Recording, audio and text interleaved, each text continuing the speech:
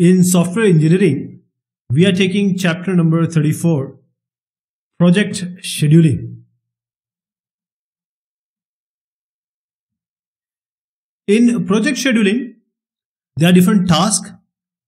You might recall that we first make the scope, then we ooze out or take out the functions, and then we decide the task that will be accomplished to fulfill the function. So interdependencies, there will be tasks which will be interdependent. So these are defined using a task network. So how to make this task? First of all, we need to do the WBS, work breakdown structure. And what is this WS? This WBS is defined for the product as a whole, for the complete product, or for the important, you can say, individual functions. So for an individual function or a whole product, we divide it like 1, 2, 3 tasks so that they can be dealt easily. Both PERT and CPM, they provide the quantitative tools. PERT is the project evaluation and review technique. CPM is the critical path method. Now in these two are the project management methods, scheduling methods basically. So how do we do this? We determine the critical path, and critical path is what? This is the longest path with critical activities. That is the longest path possible from the start to finish is the critical path. This is the chain of tasks that will determine the whole duration of the complete project. So the longest path is critical path, deciding the actual duration of the project. So both PERT and CPM tries to do that, and they try to determine critical path, especially the CPM does that. And then we use the statistical model. For example, I'll just give you an example. We have already seen that. We try to find out the optimistic value, then the pessimistic value, and then the most likely value. And we use this statistical model. That is, for example, somebody says 4 days it will complete, pessimistic says 7 days, and most likely is 6 days. So we just add them with giving a weight of 4 to the middle one, and then we add and divide it by 6.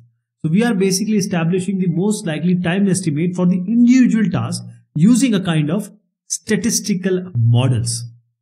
Basically, duration is the key. And then we try to calculate the boundary times that will define a time window for a particular task. Time window, boundary, it just means when it is going to start in your project and when it is going to end. What is a Gantt chart? So Admiki, he was the first, he was a Russian. He proposed this chart, but he wrote it in Russian, so it could not, propagate that much. Then Henry Gantt, he was the key to propose it, to actually publish it and to represent it.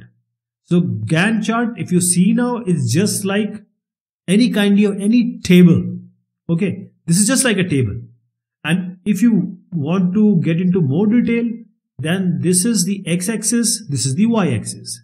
Now the x-axis, y-axis. Y-axis, we have all the tasks which we have decided. And these tasks are to be done. And when to be done is on the x-axis. On x-axis, we have the time. We have the dates. For example, planning. Planning will start from here. This is the starting date. This is the whole duration in this color. And finally, the end is the end duration. So this is the duration of planning. So from here, you can see the schedule.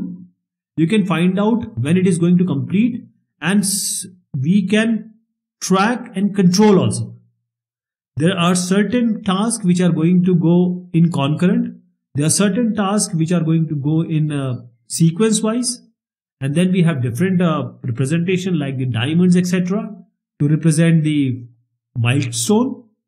So this is basically the representation of task on a time scale. Okay, it will give you an idea as a project manager how the things are going. So a Gantt chart is a project management tool.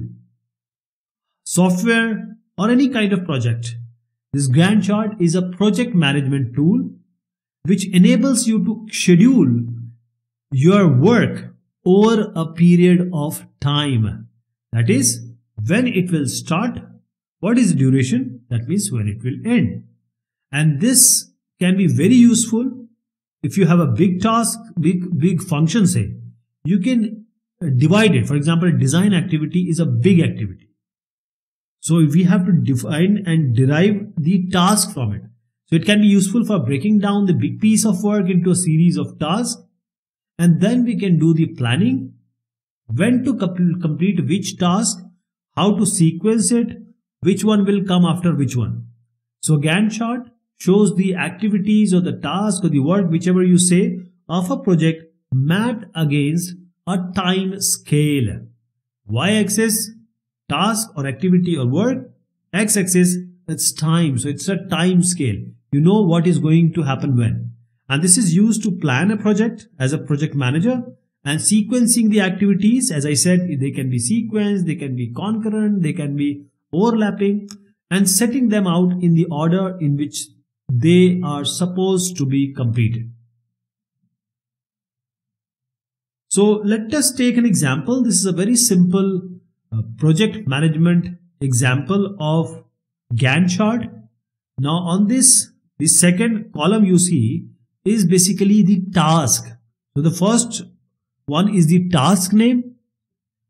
So the second column, here you see a box I have made. This is the first one is task name. The second block is saying this the main task.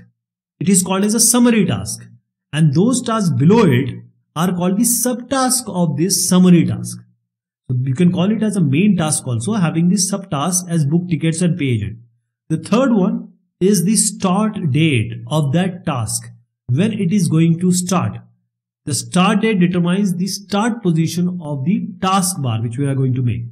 The finish, the fourth one, the finish is the date which is determining the end position of the taskbar. Then we have the duration. Duration is the start and finish.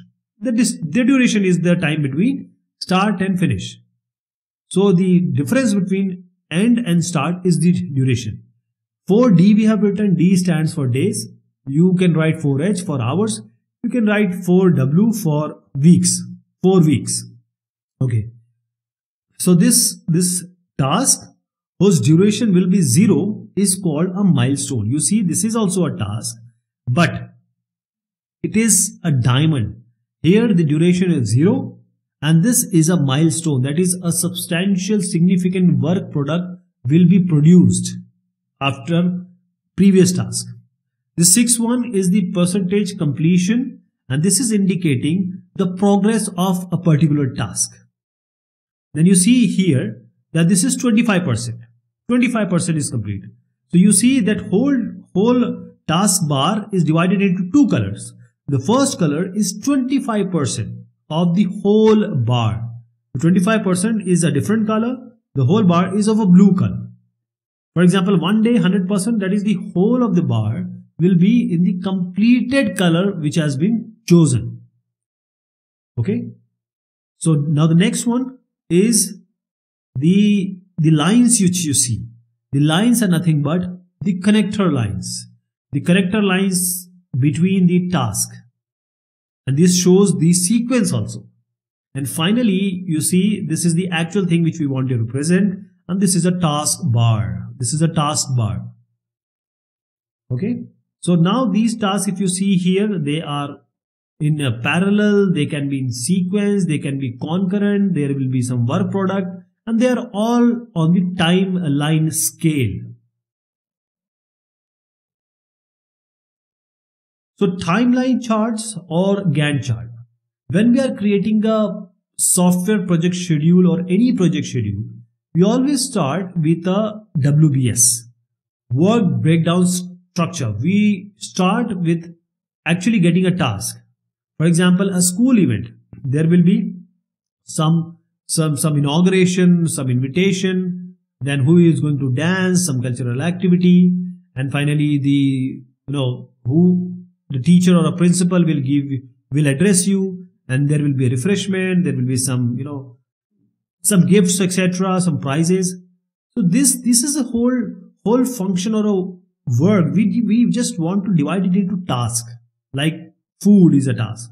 So if automated tools are used, this WBS work breakdowns is the input as a task network or task outline. So this work WBS is the input for this, for the making of task network and the task outline. First you have to make the task that can only be done using the WBS. And for each task, the start date, the duration, and also the effort needed will be there. Effort needed means the person to be employed. So a task, for example, the effort, you have devised the duration and the start date. When you know the start date and duration, you know the end date. And this task may be or it will be assigned to certain individuals. If you see here, there are certain timelines. These are on the first column of both the pictures you see. These are the task name. These are the work task. So this work task on a time scale is the Gantt chart or a timeline chart. So a timeline chart or a Gantt chart can be developed for the entire project.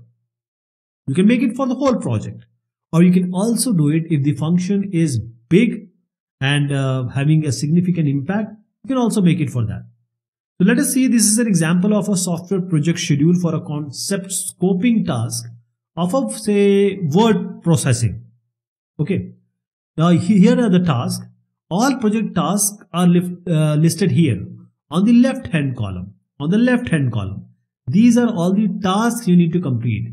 When to complete? This is on the horizontal bars. These horizontal bars are indicating the duration of each task. The first picture is showing the weeks and days. The second one on the right hand side is showing it in terms of the progress bar type. Progress bar. This is the progress bar. Okay. So this is the horizontal bar I'm talking about, and this is duration of each task. Multiple bars, if you see at the same time on the calendar, what it is implying? It is implying the task concurrency. They are taking place at the same time. And the diamonds, zero duration time, it indicates milestones, certain work product is going to come here. Then the project tables can be produced, a tabular listing of all the project tasks, their planned and their actual start and end dates. And this is a table simply, and that is called as a timeline chart developed by Abiliki and then forwarded by Mr. Henry Gantt. So this is a Gantt chart to schedule and to track and control. Now tracking and controlling the schedule, project schedule is now a roadmap. Now when it is in front of us, we can track and also we can control task and milestone. If you are here, you know what all are completed, what all is going on right now, and what all have not yet been started. So from here you can easily track and then you can control. So first of all, how do you actually track? Because you need to be very sure about your milestones. So the ways of tracking is, these are very simple ways. Everyone knows that these are common sense, that you need to meet people, ask them the progress report, tell them that give us the reports, and ask for the problems. You can evaluate all the results you have got from the reviews, and this has to be done for the whole software engineering process. Basically, you are reviewing with meeting, you have a chart in your hand, you are just asking. And then you need to see whether the diamonds, which are the actually milestones, significant work product, these are accomplished by the scheduled date or not. And then you have to compare this actual start date to the planned start date for each project task in this resource table, or the Gantt chart, you can say. This is not a Gantt chart actually, this is a resource table. The Gantt chart is on the right side. The left hand side is the resource table. Now you can easily find out, okay, this work is not yet been completed. Oh, this work is completed. So you can also go to the practitioners, which are the actual programmers, And you can also obtain from them what is the progress status and what are the problems you are facing, and then you have to mitigate. Then you will use the actually mathematical concepts like the earned value analysis in order to assess progress quantitatively.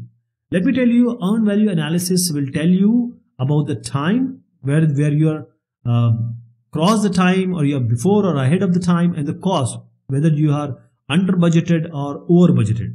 The time and cost will come from earned value analysis. How do we control? The tracking and controlling you are doing through this Gantt chart and the resource table. Left resource table, right Gantt chart. Now, when you, as a project manager, you would like to control the project, what do you do? First of all, the control is basically a car you are going. So if you want to control yourself, you will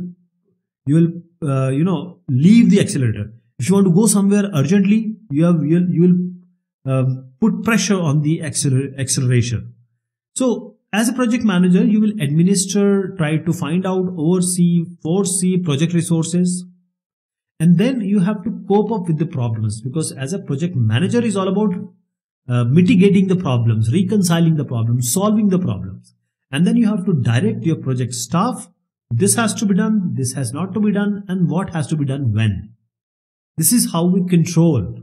This is how we take control of anything which is going on as a project manager in your project.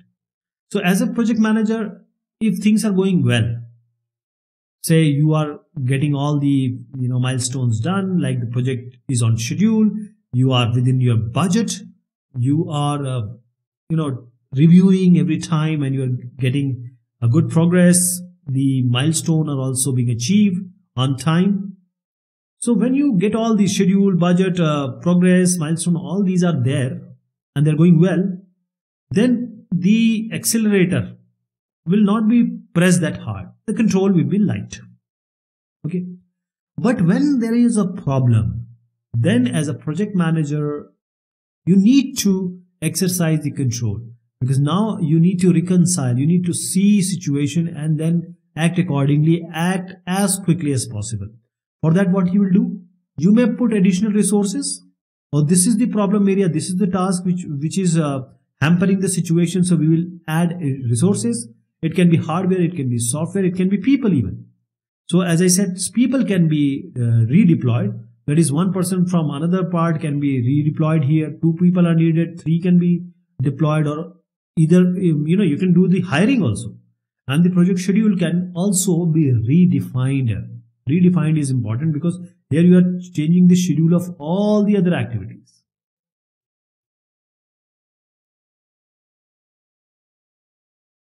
Now here is a concept called time boxing. Market driven projects are bound to give you the deadline. So when you are faced with a severe deadline pressure as a project manager, and if you are experienced, what you will do? You will use a project scheduling and control technique, and that is called a time boxing. This is just a way to mitigate and try to see situation where you can actually get the product delivered on time. It is nothing else. It's just time boxing. You know the task, put it in time box and complete it. When to complete it, when to start another project, another task. So that is the thing an experienced project manager will do.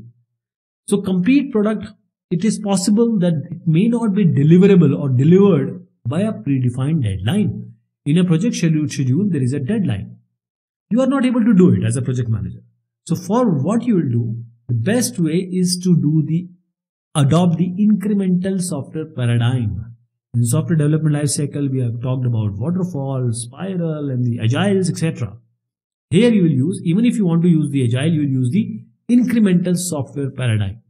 And the schedule is derived for each incremental delivery. I am saying every delivery, a schedule will be made for every delivery, not for the whole completion of the functionality of projects. And the task associated with this each increment will then be time boxed. That is, first increment you are giving, second increment you are giving. I am saying for a single increment, you will make a schedule, Try to find out the task, and then all these tasks will be kept in a time box. Time box is nothing but the start date and finish date. Nothing else. Time box is just a start date and the end date. So now you have a single increment. You have made a single schedule for it and devise the task and put it in a time box. This means what are you doing is the task associated with each increment. We have time box, so that schedule for each task is adjusted by working backward from the delivery date for the increment. That delivery date for that increment, you're going back and then you will readjust the task timing according to that. Because this is an incremental type of software paradigm. A box is put around each task. And now when this task is going on, when a task is progressing, the task is going on. When the task is 90% complete, for example, a task hits the boundary of the time box, it can be plus or minus 10%. It is always minus 10%. So when the 90% is done, you will start the new job. You now the work for the first task will complete and the new task will begin.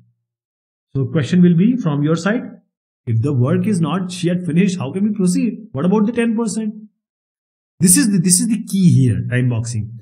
By the time the time box is encountered, 90% of the task has been complete.